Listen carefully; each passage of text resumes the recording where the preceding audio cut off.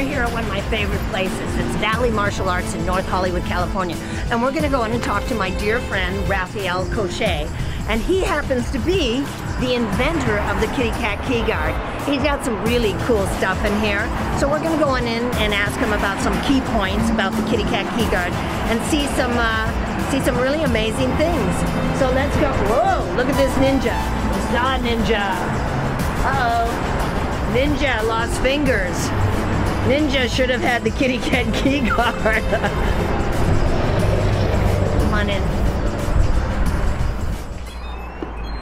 Hey, Rafael.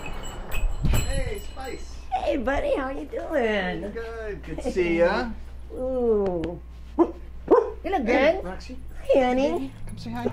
Come say hi. Good girl. Oh, yeah. She's all excited. First of all, I told everybody that you're the inventor of the kitty cat key guard. Is that true? Thank you. I am a co-inventor, yes. Co-inventor. That's correct, yes. Okay, well, that works. Actually, my friend Nick Papadakis, and Nick owns Combat Instruments Limited, a little plug there. Okay. And Ham and I was sitting around and we came up with it. Well, why? What were you thinking about? Well, there are a lot of great tools out there for people, women for self-defense. You know, one of the most common ones that people are familiar with are these type. That's a Yawara stick or Chinese nerve point stick, and they became famous. There was this gentleman named Kubota who took the Japanese Yawara stick, added a key to it, made it into a keychain, made it popular, and everybody calls it a Kubotan. Oh, yeah, I've heard that. And it's excellent. It works really well, but you have to be properly trained with it. Yeah. You know, you put the keys at the top, you swing them, you're likely to hit yourself with the keys. And the other problem is when you hit somebody, you better have a good grip on it, because otherwise you lose your grip on it. Right. And so that's the problem with this one. And there are a lot of people, you know, when they say stuff like that, that just might not happen. This is another one that's very popular. They call the Ninja keychain. Whoa. Also, sometimes they call it the Iron Maiden. Wow. And also very effective. The problem is it can actually hurt your fingers. And if you strike something, it can injure yourself. And it's downright steel and it's heavy. I mean, feel that. Oh. So with keys and everything. And that looks like you could really kill someone with that. Exactly. Well, nowadays all that has changed, and there are a lot of other little handheld gadgets. I think I got rid of most of the little samples I had, but they're not comfortable in the hand. They don't really quite do the job. Right. So we're seeing how can we make it better that requires less training, more effective, and lightweight. Right. So we came up with these two guys. Called it the Ace in Your Pocket and the Kitty Cat. Right. So pretty good, and you're familiar with these. And then, of course, Spice here had a great idea with her website, the I Fight for My Life program, and Spice came out with it in pink. Because I wanted to be able to find it in my purse, for and then I wanted everybody to see it. And you know, girls like pink. Right? Yeah, the black is a little bit kind of. Yeah, but it's pretty insulting when a little pink kitty.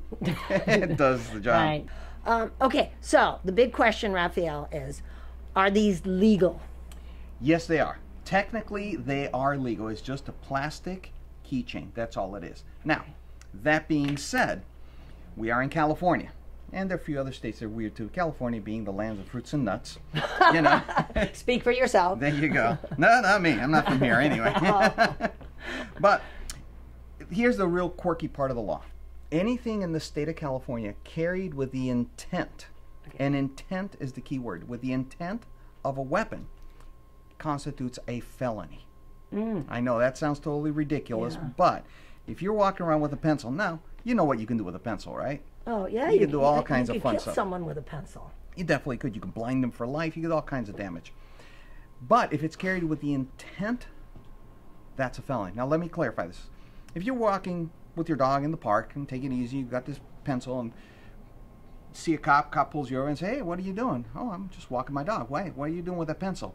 Oh, you know what I can do with this? I can stab somebody in the throat with it. Right there, it's a felony. You have communicated, you have the intent of it as a weapon. Or it says, why do you have the pencil? Oh, I use this as my self-defense tool. And you hold it aggressive. That is a felony. Now, it's just a pencil. But in California, you have committed a felony. Wow. That's just as stupid as it is. You're much safer walking around with a walking stick. Same thing. You got a walking stick, cop sees you, what's that? That's to defend myself with.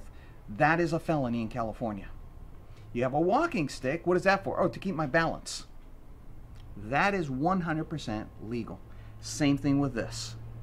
You carry this, and cop says, hey, why do you have that? Hey, do you know this is a great self-defense tool? It's an improvised weapon. That is a felony. It's not the tool itself. It's your intent that communicates the felony. Okay, that makes sense. So you carry this. What is it? Oh, it's just a big keychain. It's big so I don't lose my stuff. It's nice and bright so I can see it.